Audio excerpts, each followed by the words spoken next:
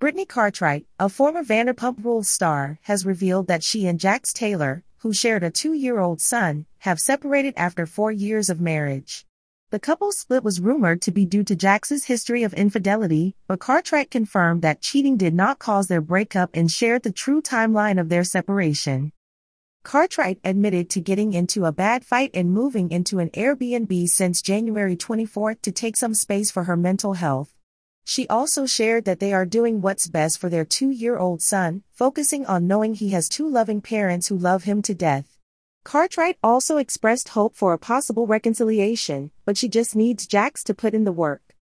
Lisa Vanderpump, the former SOAR boss, was not shocked by the couple's separation, as she believed it was probably something to do with Jax's bad behavior. Scheana Shay, their longtime friend, supported Cartwright's decision, believing she deserves better and a partner who treats her with respect. Kristen Doute, the couple's Valley co-star, agreed with Scheana, but was hopeful that they can work this out. The Valley airs Tuesdays at 9 p.m. on Bravo. While fans wait to see if a reconciliation is in the estranged couple's future, the couple's personal drama and the potential for reconciliation remain a topic of interest.